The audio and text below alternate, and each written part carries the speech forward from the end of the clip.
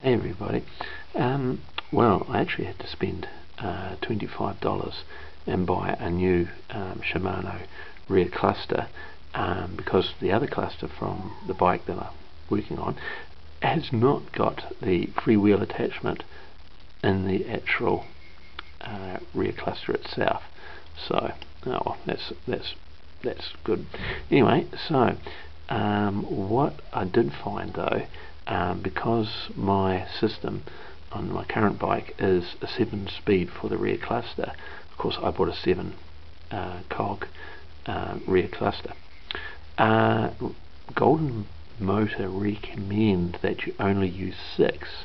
The trouble with the 7th, if you do go 7, which I'm going to do anyway, is that this whole arrangement here, when you do it up tight, actually contacts the wheel, and of course that stops your freewheeling. So that means that as soon as you stop pedaling, the pedals keep going instead of making that awesome little tick tick noise.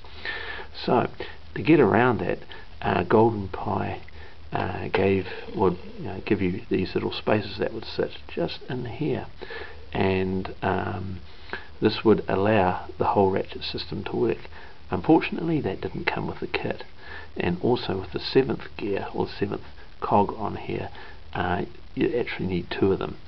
So I went down to the local hardware store and I purchased a neoprene washer. These things are about $1.47.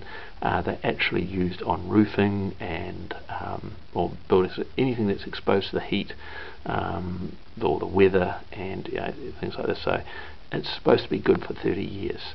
So I thought, well, okay, maybe I'll try it on the bike. I had to trim it down a bit, and then that'll sit in here and allow the freewheel to carry on working without jamming up or seizing.